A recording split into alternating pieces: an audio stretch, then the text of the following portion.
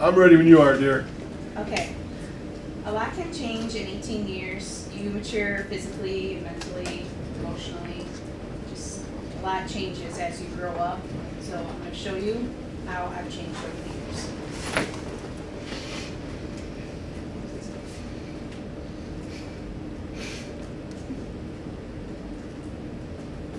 Spacebar?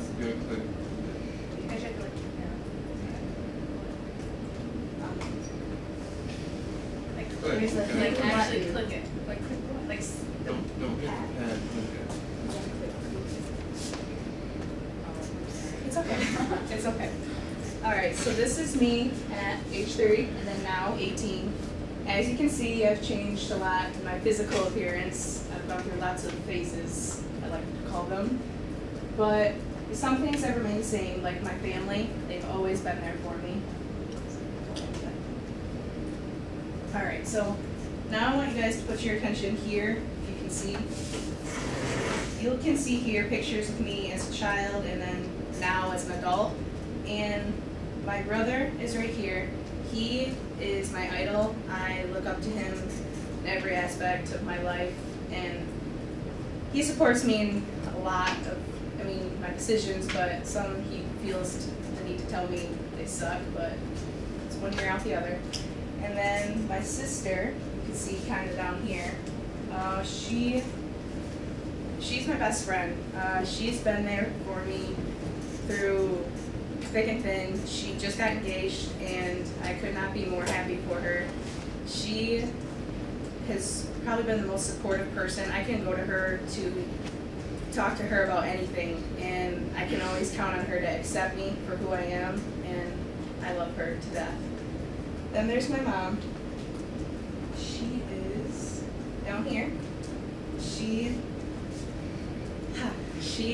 is my everything. I admire her. I wish I could be like her. She's the strongest woman I know. She's gone through a divorce, separation, being cheated on, you name it. That woman's been through it, and she's still standing strong today, and I have no idea why she has put up with the shit she has, but she has, and I'm proud to call her my mother. Then there's my best friend, Allie, as most of you know. She has been there for me through my struggles, my high points, low points, you name it. She's a part of my family. I'm a part of her family. We're there for each other, and I could not be more thankful to call her my best friend. She puts up with me, and I have no idea why. I am very moody, and I don't know how she deals with me, but she does. And then there's a few things you need to know about me. I'm very blunt. I speak my mind. I can't really help it. It gets me into trouble sometimes. I just say what I'm thinking, and people get offended by it, but I really don't mean to offend you. I say what I feel, so I'm sorry if you don't like honesty. But this is my life, and thank you for listening. Little golf clap. Be serious.